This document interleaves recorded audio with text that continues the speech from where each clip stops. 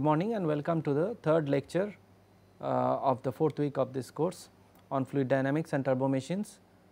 In the last lecture, last two lectures actually, we have dealt with flow over a flat plate. We have used two techniques, the integral and differential approach, to look at the flow over a flat plate and give a description of the viscous flow in the boundary layer over a flat plate.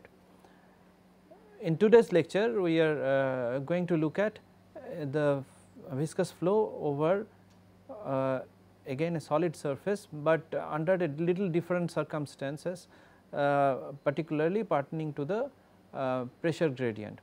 So, we will look at the we will introduce a particular thing known as flow separation in this lecture. So, let us go to the slide. So, here we have started with flow separation, but actually we want to introduce the concept of the viscous flow, where the pressure gradient outside the boundary layer. We have taken an example for flow through a converging diverging section. So, if you look at this, the lower edge of this looks like a flat plate, but the upper edge there is a converging region, there is a flat region parallel to the lower region in the intermediate portion and a diverging region. So, what happens is, if we just apply the continuity equation for this flow, we see that the flow velocities will increase as it approach this central region, which is the throat of this converging diverging section, and as it goes out through the diverging section, the flow velocities will reduce. So, if we apply Bernoulli's equation, we can also say that in this region, as we go towards the center, as the velocity increases, the pressure will reduce, and as you go to the diverging section, as the velocity reduces, the pressure will increase. Now, we consider a flow like this. Let us say this is the kind of boundary layer, very approximate, and we are looking at the flow inside this boundary layer. But outside the boundary layer right now, because of this converging diverging geometry, the pressure gradient is not 0. So, what is the pressure gradient there? So, within this region, that means in the converging portion of this section, the pressure gradient is negative, dP by dx is less than 0, because as you go along this, the pressure is falling, the pressure is reducing. So, this we have introduced through a tutorial in the last chapter also. This is known as favorable pressure gradient. Why is it called a favorable pressure gradient? Because this pressure, as if you have this kind of a gradient, that means if you go along x direction, the pressure is reducing, the pressure is falling. So, if that is the case, that means the flow is directed from high pressure to low pressure.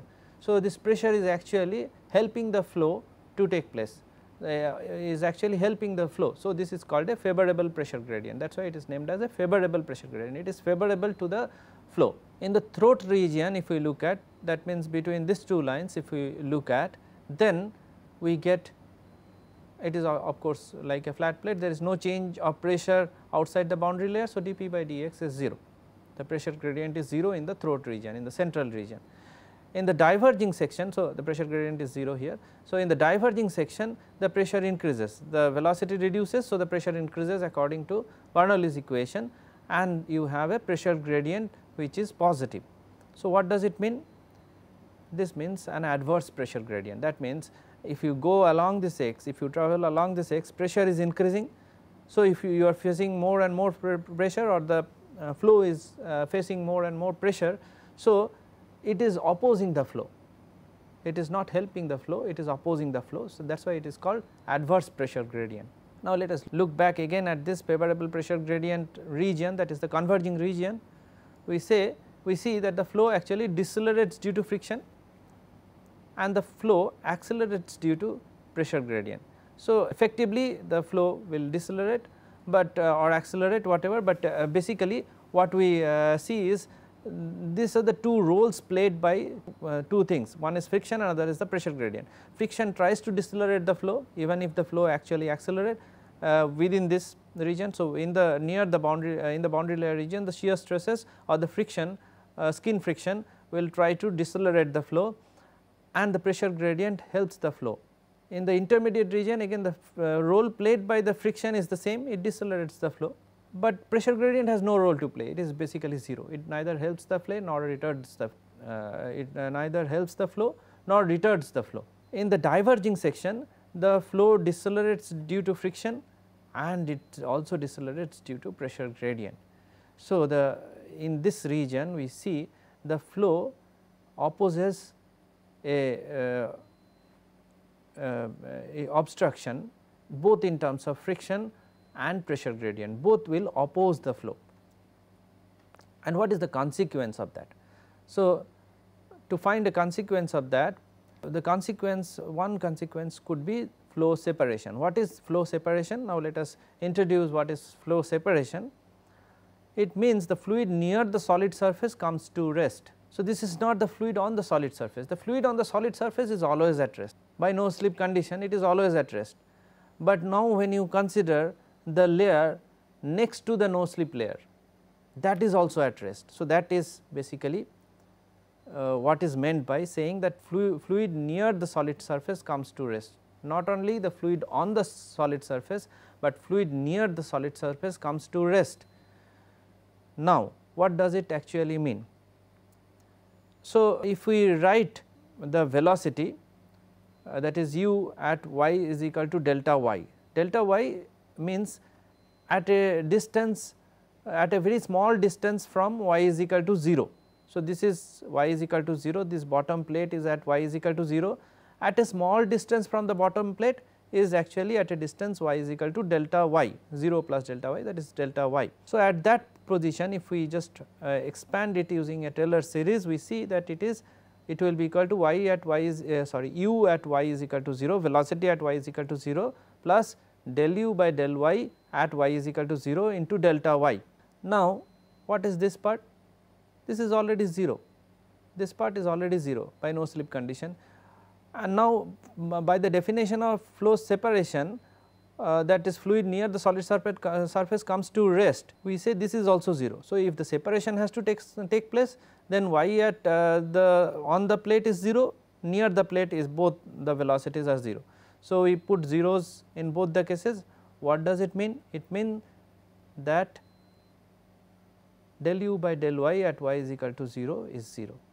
So, this is actually a sufficient condition for flow separation. If this occurs, you can say that the flow separation has taken place. So, this is basically this is the first point from where this is a condition which can be applied for flow separation, because if the fluid has come to rest at a particular point, the fluid near the wall has come to rest at a particular point, the next point it will move in a backward direction, it will not follow the plate because it is already at rest. So, it will not follow the plate and it will get separated from the surface.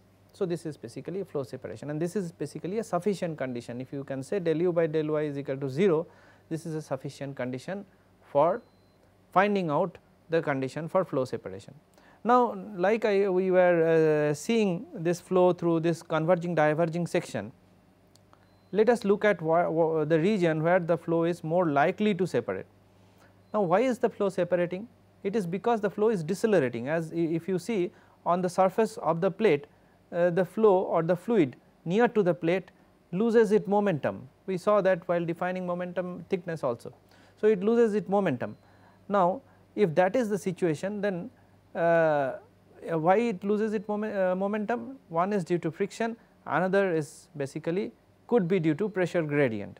So, which is the most acute condition if you consider the deceleration of the fluid on the surface of the plate, near to the surface of the plate. So, that condition is the most adverse condition is this, because here both friction and pressure gradient is trying to retard the flow. The second severe condition is this, that the friction is trying to oppose the flow and the pressure gradient is not playing any role. The least severe condition is this, because friction is of course opposing the flow, but the pressure gradient is trying to accelerate, compensate for the deceleration caused by the friction. it is trying to compensate for friction. So, this is least likely for a flow to separate. So, let us start with the intermediate condition, that means the pressure gradient is 0. So, can you have a separation? So, can flow separation happen for dP by dx is equal to 0. So, let us seek an answer for this.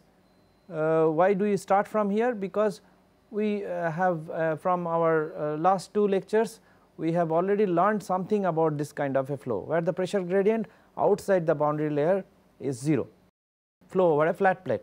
So, let us try to look at this situation. Can we have a flow separation, or can we have more specifically a condition like this met, like del u by del y at y is equal to 0 or on the surface of the plate is equal to 0. So, this is the, in terms of the likeliness of the flow to separate, as far as our discussion has taken place so far, this is intermediate.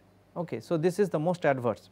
So, let us see in this intermediate condition of likeliness of flow separation whether the flow can separate here. So, to get an answer to this question, we use the expressions which we had derived in previous lectures. So, one thing is, of course, the wall shear stress is mu del u by del y on the surface of the plate, Newton's law of viscosity, we know that, and we got an expression for this, if you remember, from the flow over a flat plate. We got an expression for skin friction coefficient. Cf was tau wall shear stress divided by half rho u square, and that was from the momentum integral approach. We obtained an expression for the boundary layer thickness, and from there we got an expression for the wall shear stress. So, this is true. This is the expression by using von Karman approach, which we found is quite accurate even with a very rigorous approach for getting the velocity profile and getting the expression for shear stress. Okay. So, now if we have this, let us look back at the sufficient condition for flow separation. Sufficient condition for flow separation is del u by del y at y is equal to 0 is 0.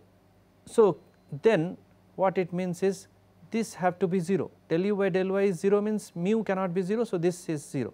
So, if this is 0, it means this expression is 0, nothing can be 0 here. See, for a finite value of velocity, this Reynolds number have to be infinity, for this has to be 0.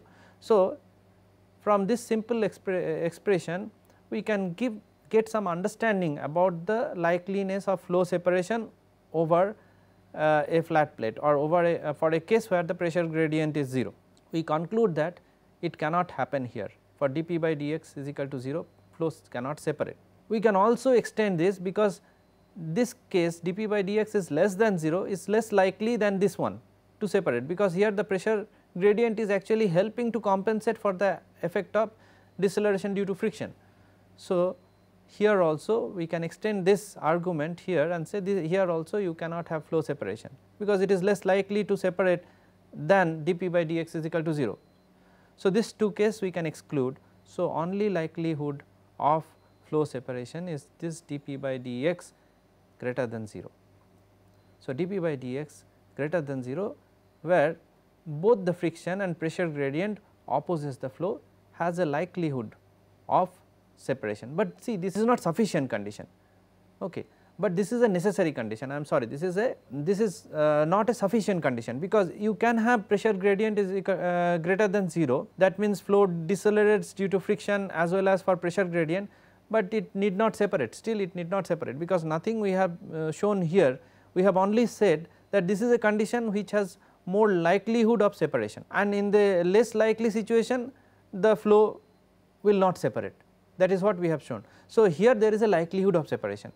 So, we say this is a necessary but not sufficient condition. Sufficient condition is that the wall shear stress should be 0, or del u by del y should be equal to 0. So, in this region, in the adverse pressure gradient region, the flow separation can take place. The reason for which we are so much interested in looking at the likelihood of flow separation is because it has a very important influence on the forces acting on a object, on a flow past any object.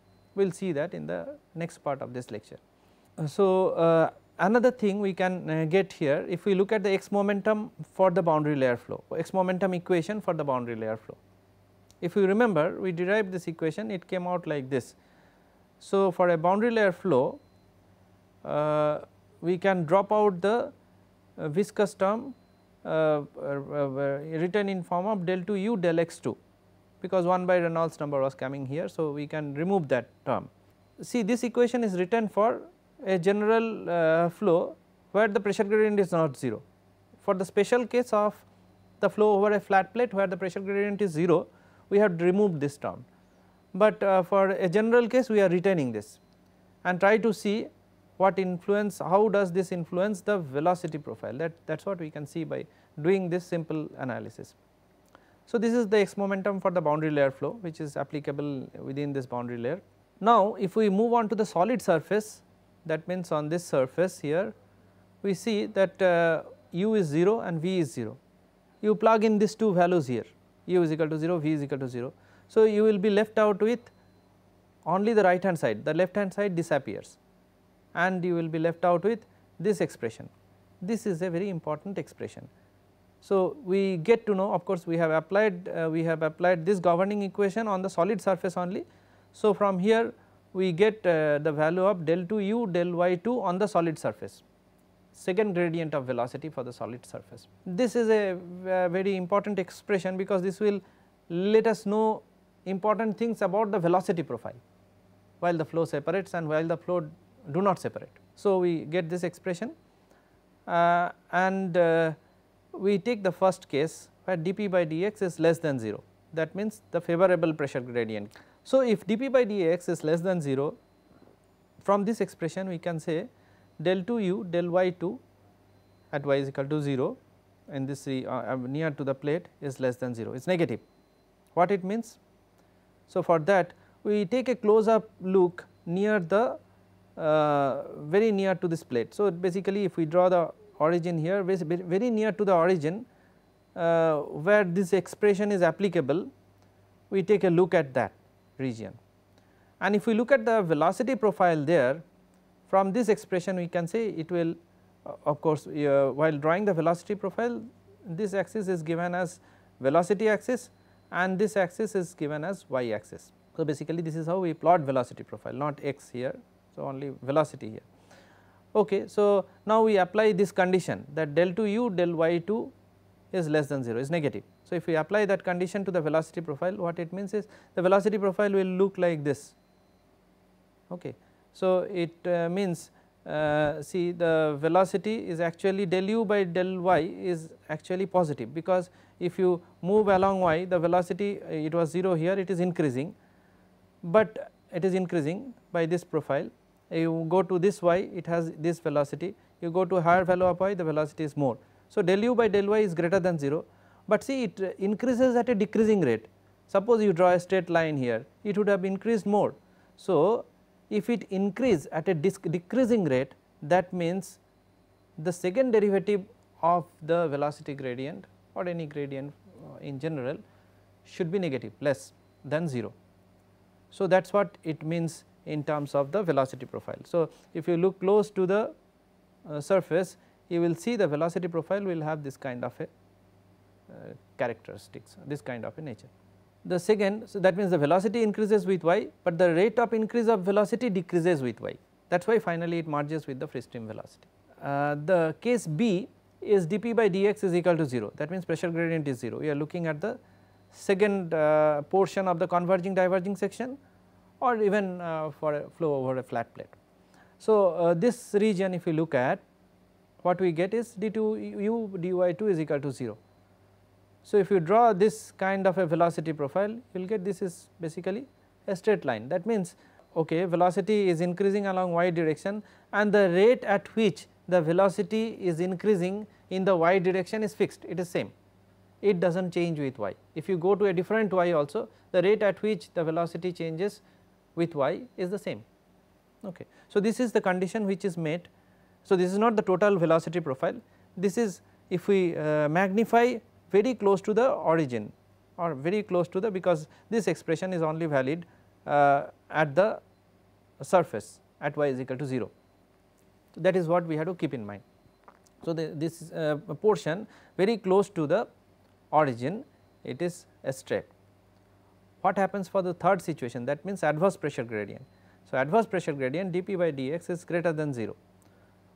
So, it means del 2 u del y 2 is also greater than 0. Now, we can draw the velocity profile for this, that is the case C.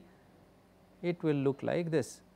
That means, if you go along y, velocity is increasing and the rate at which the velocity is increasing is also increasing. So, del 2 u by del y 2 is greater than 0. But see, you cannot continue all throughout the boundary layer like this. Finally, it has to come to this kind of a shape for merging to the free stream flow. We will look at the full velocity profile little later, but at least very near to the surface of the plate, the velocity profile will be distinctly different for different pressure gradients, for pressure gradient less than 0, for a pressure gradient equal to 0 and for a pressure gradient greater than 0. So, now let us look at take a view of the total velocity profile. So, in this region, if we look at, this is the velocity, this will be the velocity profile where the pressure gradient is negative or favorable pressure gradient. If you look at very close to the wall, it will be something like this. In a region like here, this will be almost straight and then it will constantly go. So, this profile will again not be a linear profile, or linearly increasing velocity will not linearly increasing away from the surface, solid surface, but it will be something like this. On the top of the solid surface, del 2 u by del y 2 will be 0, signifying a little difference in the velocity profile than the region with favorable pressure gradient. But if you look at a velocity profile in the adverse pressure gradient region, it will be very distinctly different. So, how distinctly it is different? You start seeing here, it has initially it has a region where del 2 u by del y 2 is greater than 0 in this part, and then you have a region where del 2 u by del y 2 will be equal to 0, and then you have a region here where del 2 u by del y 2 will be finally less than 0, because that is the velocity profile which will smoothly merge it into the boundary layer, into the free stream out of the boundary layer, that means into the free stream.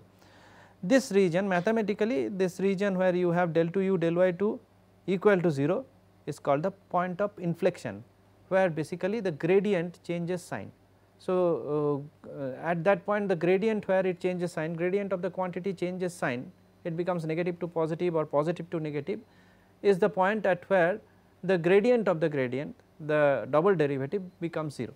So, as you see here what is happening, so this velocity profile has no point of inflection, it is actually all throughout the velocity profile. If you see del 2 u by del y 2 is less than 0, is negative. If you see here, this has the point of inflection on the surface of the plate. This in this velocity profile adverse pressure gradient, the point of inflection has moved into the fluid, okay, it is somewhere here. So, it the gradient actually changes sign from here to this. If we go further, we meet this condition. See here the flow has not separated, even though pressure gradient is adverse, the flow has not separated. This so because this is just a necessary but not a sufficient condition. The sufficient condition is met little later, where what happens, del u by del y becomes 0, that means wall shear stress becomes 0. So, this is the region where actually flow has now started separating, and the velocity profile looks something like this. The point of inflection of course is inside the fluid, and if you follow this further you will get a flow reversal.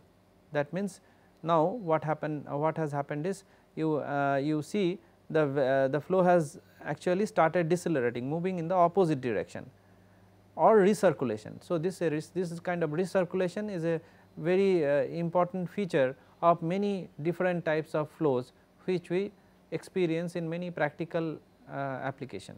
So, this region where you have this flow separated, the flow reversal or flow separated. So, as if the flow came up to here and it is now following this separation line, and within this region there is a recirculation vortex. So, there is a circular flow or a recirculation present, and this region is basically the wake of the boundary layer. So, basically the boundary layer separates out here because of the adverse pressure gradient, and you have a recirculating region here. So, if you have a sufficiently long adverse pressure gradient region in a converging diverging section, you will certainly see this region, recirculating region within the flow. So, this slide actually gives us an overview of how the flow characteristics within a boundary layer changes in presence of different types of pressure gradient, that is negative pressure gradient or favorable pressure gradient, which is also called as favorable pressure gradient, zero pressure gradient which we already saw in the case of flow over a flat plate, and a adverse pressure gradient, that means a positive value of pressure gradient. So, we saw that in the case of a adverse pressure gradient or positive pressure gradient, you can have flow separation, you can have a recirculating region like this. And we also saw how the velocity profile looks like for these three different regions of the flow. We will use this information now to study more closely flow past a circular cylinder. We will introduce a little bit of it and get the most important concept related to flow past a circular cylinder. So, let us, before going into the viscous flow, although in this chapter we are looking at the viscous flow, for the context of the circular cylinder, it is important to actually start with an inviscid flow. Then we get a clear understanding of what is happening in the case of viscous flow. So, let us look at very quickly look at what happens if there is a inviscid flow incident on a circular cylinder. So, this is basically our cylinder, and there is a flow which is approaching the cylinder like this. This is again an uniform flow approaching the cylinder in this way. So, if we see this there are two red lines which are appearing in this figure, which signifies the stagnation streamline. So, basically if you follow the flow here, the flow stagnates finally at this first point. So, the flow velocity becomes 0. So, this is basically the streamline which ends at the stagnation point, and it is called the stagnation streamline. Similarly, there is a rear stagnation point also in this flow. The flow moves in this direction, but at that particular point you cannot have any flow velocity. Now, if you consider a fluid element here moving on the surface of the plate, it will move something like this, and what happens as it moves here? So, from a no velocity region it goes to a high velocity region, because it is an inviscid flow. So, you can have velocity even on the surface of the solid surface, exactly on the solid surface also, and then the flow has to, then this fluid particle is actually accelerating, it is moving, it is going to a higher velocity from a stagnant situation to a dynamic situation, to a moving situation.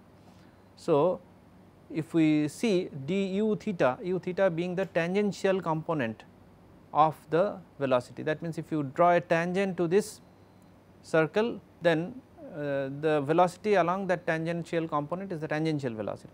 So, basically du theta by d theta, theta is basically the angle subtended by this radius drawn from the first stagnation point to the center to any other radius. So, basically that is our reference. The first the reference is the radial line joining the first stagnation point and the center of this circle. Okay. I think it will come up a little later in the presentation also. So, if you have du theta by d theta greater than 0, that means the flow is accelerating, that means this is basically a dp by d theta less than 0, that means it is a favorable pressure gradient region. So, this region within in the cylinder is actually a favorable pressure gradient region, like in the case of converging diverging duct we saw up to this point. Beyond this point what happens? Beyond this point actually if you see du theta by d theta, I am sorry, du theta by d theta is less than 0, because it has to again stagnate at this point, right. So, it decelerates. So, the fluid actually accelerates and then decelerates. So, this deceleration is associated with again a positive pressure gradient. by using of course Bernoulli's equation, or in the differential form the Euler equation, we can say that if the velocity reduces, so the pressure has to increase. So, the pressure gradient dP by d theta is positive here. That means this is a, if you as you move, if the pressure increases, that means it is an adverse pressure gradient. Okay. So, the positive pressure gradient is an adverse pressure gradient, but right now we are considering, we are just making this observation, but right now this is not important because we are considering an inviscid flow. We define a parameter called Cp, okay, so coefficient of pressure. So, you define this parameter as P minus P infinity by half rho u square. So, in this expression P infinity is actually the free stream pressure, like u is the free stream velocity, this is the free stream pressure, and P is the pressure at any point. Okay. So, so at any point on the surface of this particular cylinder. So, now okay. So, now we can actually plot this Cp with respect to theta. So, this theta we already defined, theta is basically the angle between this reference line is the line joining the forward stagnation point with the center of the cylinder and any other radial line. So, this is theta. So, if we go along this theta, go from theta is equal to 0 to 180 degree. So, from the forward stagnation point to the rear stagnation point, that is theta is equal to 0 to 180 degree, and if we plot Cp, okay. So, this particular, it will essentially give me the variation of pressure, okay, because other quantities P infinity, rho and nu all are constant. This is a non-dimensional way of plotting this particular variable pressure. So, if we plot this, it will, from the inviscid flow theory or the potential flow theory, okay, it will we can get this kind of a variation of pressure. So, what is happening is basically this region, if you go through, the pressure is reducing and then the pressure is increasing, and in an inviscid flow you will see that the pressure recovery is complete. That means pressure reduces as it comes to 90 degree, that means theta is equal to 90 degree, that means this top of the plate, sorry, the top of the cylinder, but it again recovers to the same value of pressure which was here as it approached the forward stagnation point. So, forward stagnation point and rear stagnation point, the pressures are same. So, there is a complete pressure recovery. Now, we can use this pressure information to get the drag force on this particular cylinder. So, this drag actually results from two things. One is the friction drag, that means due to viscosity the flow decelerates. Of course, this is an inviscid flow, so that is not important here, the friction drag. Another is the pressure drag. What is pressure drag? Pressure drag is, we know that if you have to find out the net force acting on a control volume, we have to find out what is the pressure around that control volume. Like that, if you have to find out the force on this particular cylinder, we should know what is the pressure at different points within the cylinder and then find out what is the force acting. To write a exact expression for this, friction drag can be written as 0 to 2 pi integrated over 0 to 2 pi. So, the entire cylinder wall shear stress multiplied by r into d theta. So, r d theta is basically the arc length multiplied by 1 will be the area. So, r is basically the radius of this cylinder. Now, this is the friction drag, which will be 0 in this case because this is an inviscid flow. Now, what is the pressure drag? So, pressure drag is basically equal to again 0 to 2 pi p theta r d theta. With the same reasoning, r d theta is the arc length multiplied by 1 is the area on which the pressure is acting. And how is the pressure variation? So, we can write this as from the symmetry, because the pressure recovery as we see it is symmetric about theta is equal to 90 degree. So, we can write this as 2 into 0 to pi p theta r d theta. Now, this is basically our cylinder. If we consider this as a cylinder, this is how the pressure is acting at the forward and the rear part of the front and the rear part of the cylinder. So, this integration from the symmetry of this pressure, as we see from this Cp variation or from this particular representation of the pressure on the surface of the cylinder, we can say this is also 0. So, what it means is the drag force on this particular cylinder is 0. this is of course contradictory to our understanding that if we know that if we place a cylinder on a flow it will experience some drag, but what this inviscid flow theory is telling me is that there is no drag because there is a full pressure recovery. So, this is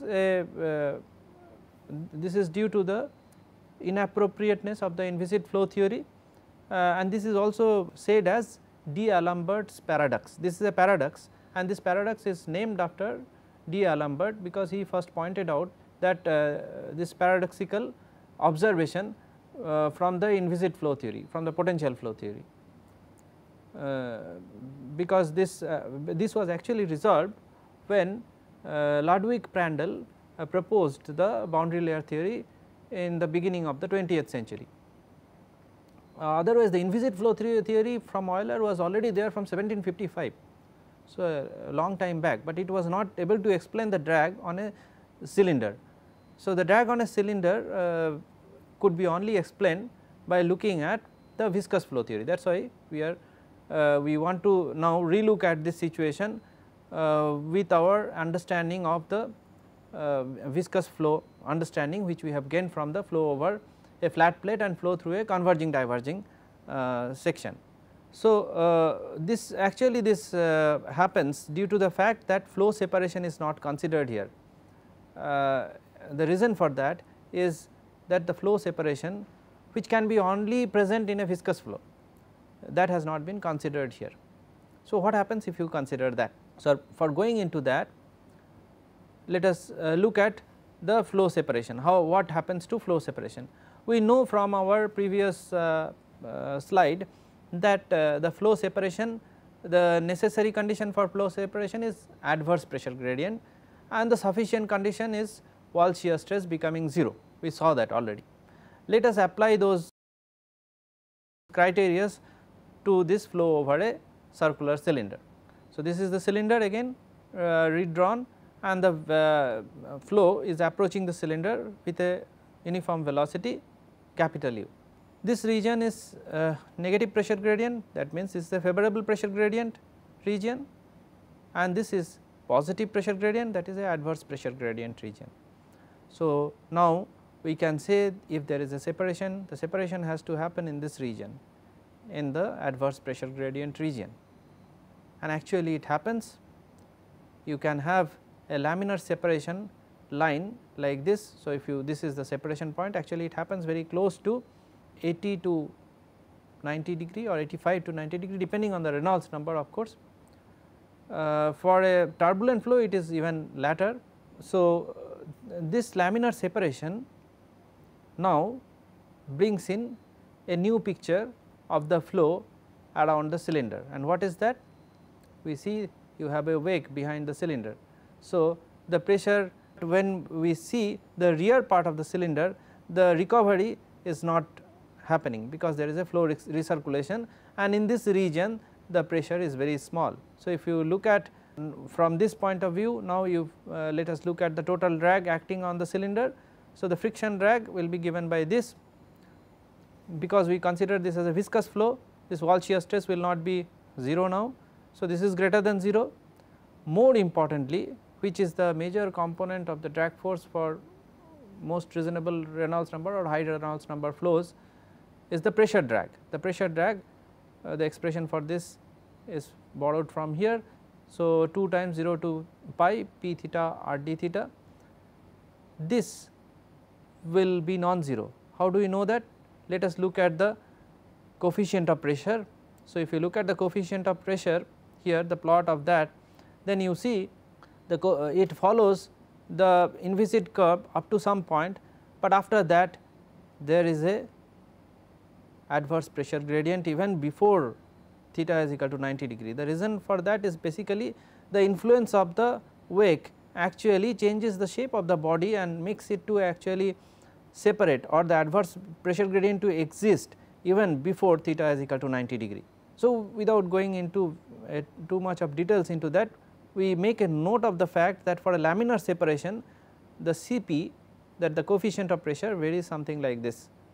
Okay, so, this rear part, the pressure recovery part does not exist. So, the pressure is very low in the wake region. So, now if we find the pressure drag, in this region you have a positive pressure, in this region you have a I mean pressure force, positive pressure force arising due to the pressure acting in the positive x direction. In this region you have a force acting due to pressure in the negative x direction, but the force arising due to pressure in the negative x direction is much lesser, because the pressure itself is very small as compared to the pressure in the front side. So, this negative force is less and the net force will be in the positive x direction, and so you have a pressure drag which is greater than 0, which is also called form drag, because it depends on the form of this particular geometry. So, in this case it is a circular cylinder. It is not so easy actually to get the expression for this pressure variation for an inviscid flow. So, what people resort to is experimentation. So, in connection with experiment, like I was talking about the skin friction coefficient, it is better to introduce coefficients like this which can be obtained experimentally. So, with respect to drag force also we introduce a coefficient known as drag coefficient, and what it does is it is actually the product of the drag coefficient and the half rho u square will give you the force per unit area. So, multiplied by the frontal area will give you the drag force. So, basically this is the expression for the drag coefficient, and this can be experimentally determined. Using dimensional analysis you can show that this drag coefficient actually depends on Reynolds number of the flow, and if you plot this drag coefficient, once you know the drag coefficient you can find out, knowing the Reynolds number you can find out what is the drag force acting on the on a particular object, in this case a circular cylinder. So, basically this approach was able to resolve the D'Alembert paradox by considering the viscous flow, boundary layer flow around the cylinder. So, it is a small region around the cylinder which is actually viscous, but it plays a very important role in finding out the drag force acting on the object. So, like we mentioned that this drag coefficient actually is experimentally obtained, and if you look at the plot of this drag coefficient with respect to Reynolds number, it looks something like this. So, this is basically, so the drag coefficient actually reduces as the Reynolds number increases. So, this is the laminar part of the flow. Till the flow remains laminar, this is basically the variation of the drag coefficient. Without going into, there are a lot of correlations for different bodies, different types of bodies, for example, right circular cylinder and sphere and aerofoils and so on and so forth. The coefficients, drag coefficients as a function of Reynolds number are available in open literature. So, we do not go into the discussion of that, that is basically aerodynamics, more description on the effect of the shape of the object on the drag coefficient. But without going into that, we can now look at what happens afterwards or at higher Reynolds number. So, that means we are going into a turbulent regime. Before going into that, we can take a look at the velocity profile for the laminar versus the turbulent flow. This will be useful in explaining the drag coefficient. So, the velocity profile for laminar is like this: the velocity from the no slip condition to free stream velocity, the change is gradual, but whereas in the case of turbulent flow the initial change is very rapid, it is very quick, means that fluid particles near the surface, very near to the surface, are at higher velocity in case of a turbulent flow as compared to the laminar flow. The deceleration is actually less in the case of turbulent flow. So, it continues at a higher velocity. So, as the deceleration or retardation of the fluid particle near to the surface is less, what happens as a consequence of that? The flow separation is delayed. See, the separation will only happen when the velocity near the plate becomes 0.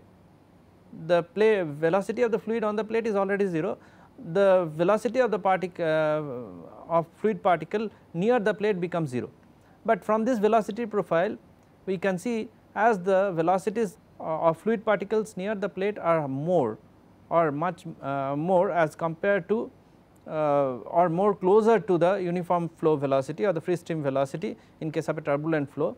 So, this layer to come to 0 velocity, it will take more time, or the fluid can travel through more distance. So, the flow separation is delayed, and if you try to look at that delayed separation in this particular figure, you will see the separation for a turbulent flow will happen at a later stage. So, it will separate here. So, the wake also gets shifted. As a result of this, what happens is, now we can look at the Cp variation, flow separation gets delayed. So, the Cp variation now is like this, the adverse pressure gradient and the separation happens at the rear part of the cylinder.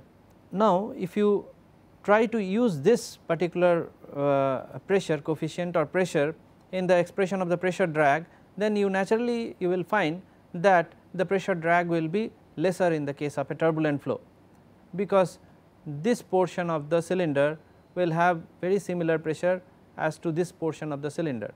So, the effectively you see this region on the top half of the cylinder, or this entire region in the entire cylinder will have a much lower pressure as compared to the other side. So, effectively they will contribute to the drag force, and because of this delayed transition, what happens is the drag force reduces, and if you look at the drag coefficient, it drastically falls at the point where the flow becomes turbulent.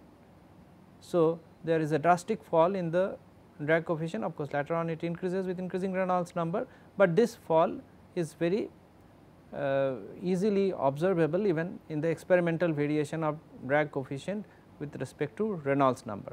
So, the pressure drag or the form drag significantly reduces for a turbulent flow. In many cases we use this particular idea that by making a flow turbulent you can delay the transition. One such example is the golf balls. So, if you have seen a golf ball, you will see there are dimples on the surface of the balls. Okay. It is not a smooth surface. So, why is it so that you have to dimple the surface of a golf ball? There are other examples of this also, but we are just taking this example to demonstrate the delayed transition in a turbulent flow. So, let us say this is the ball without any dimple on the surface. So, the flow is approaching from the top, and the separation will take place close to this 90 degree or 85 degree to 90 degree depending on the Reynolds number. Okay. So, this is how the wake will look like. So, now basically when we look at the golf ball, this golf ball is actually moving, the flow is stationary, but it is similar to the situation where we make the golf ball stationary and allow the flow to move. So, without dimple this is the situation, and the drag force effectively will be due to this entire projected area of this ball.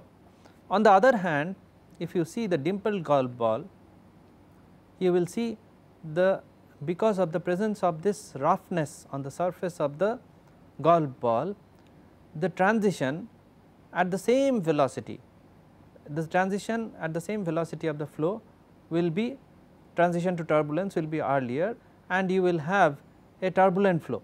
You will have a turbulent flow, and due to this turbulent flow the transition will be delayed, like what happened here, the separation was delayed. So, here also the separation is delayed, and as a result of that now you will have to bother about this part of the projected area which will be acting in terms of the drag force, because this which is the drag force resulting from the pressure, which is the major part of the drag force for the kind of Reynolds number, for high Reynolds number or the kind of Reynolds number which is of interest here. And so, the golf ball, because of the presence of these dimples, can travel through a long distance. It is very difficult to actually hit a non-dimpled golf ball and make it travel through a long distance. So, that is basically an idea which borrowed from fluid mechanics or fluid dynamics to our daily life. or there are many other examples of this flow separation also. For example, swinging of a cricket ball, that can also be explained by using this delayed transition in case of a turbulent flow.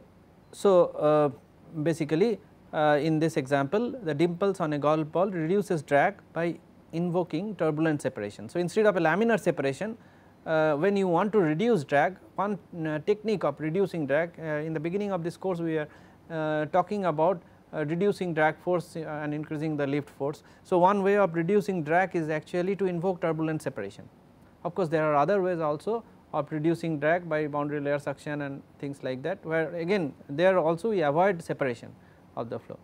So, this is one way of invoking one way of reducing the drag force by invoking turbulent separation as compared to a laminar separation. This brings us to the end of the third lecture of this week, where we talked about the flow separation and flow in presence of, in a boundary layer, in presence of pressure gradient.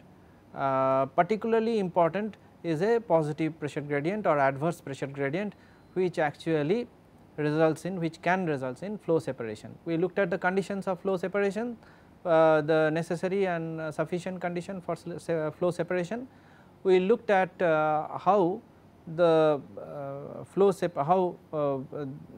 in the case of an inviscid flow the drag force is predicted as 0, which resulted in the D'Alembert paradox, and how this paradox can be resolved by considering a viscous flow and considering the boundary layer structure.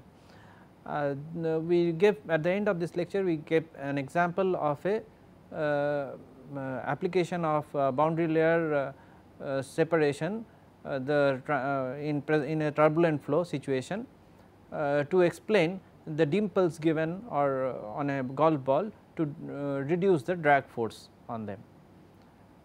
This brings us to the end of this lecture. Thank you very much.